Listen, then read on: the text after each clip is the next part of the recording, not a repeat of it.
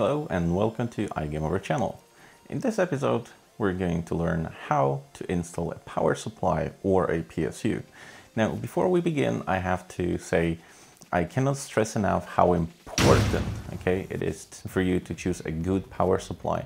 So always choose a power supply that is a good brand, and always choose a little more than you need, just so that your power supply doesn't have to work that hard, because if you get a power supply that can output, say, 450 watts of power, and then you have enough stuff to saturate it, right, to use that 450 watts, then your power supply is going to keep working 100%, and the fan is going to kick in, and your computer is going to be louder, right? Now, the point is that, say, if you need 450 watts of power, buy like 600 watts of power. This way, you will not have to stress your power supply that much, and it's going to work just easy and quiet.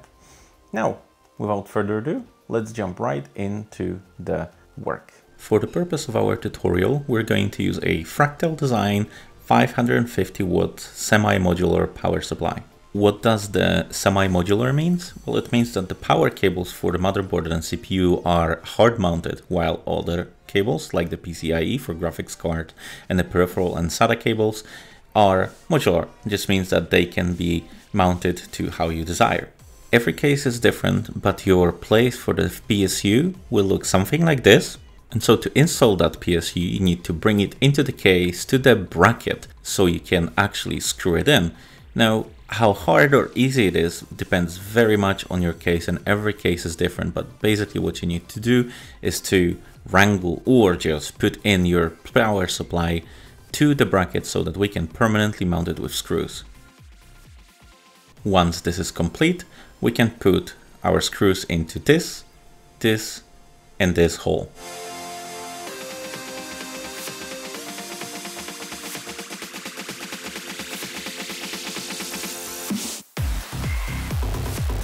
Next up, we're going to install our CPU power cable. Basically, this is the cable that is divided into two fours.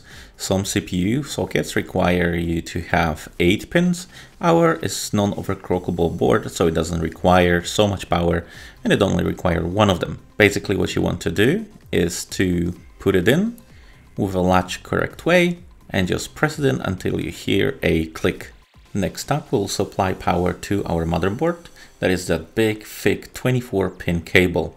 It used to be 20 pins, so they started introducing 20 plus 4. I'm not entirely sure why they continue doing this. There are no 20-pin boards anymore. But basically, you align it and press it in.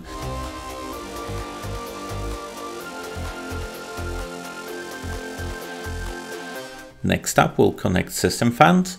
Now, you might want to connect them to a motherboard, but this case specifically has a sort of a fan hub. So first of all, we need to connect the fans into the fan controller cables, which are the 3 or 4 pins.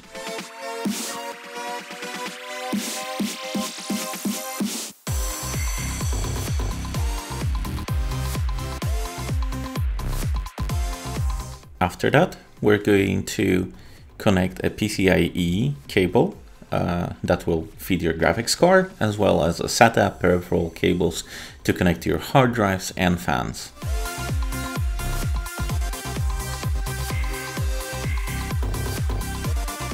Once you're done, connect your Molex cable to your fan hub and any SATA cables to your hard drives.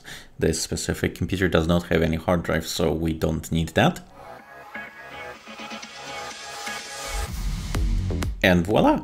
You're done with this part. So what do you think? Was it difficult? I don't think so. Well, I hope you enjoyed that episode, and we'll see you in the next one when we'll learn how to install a RAM memory.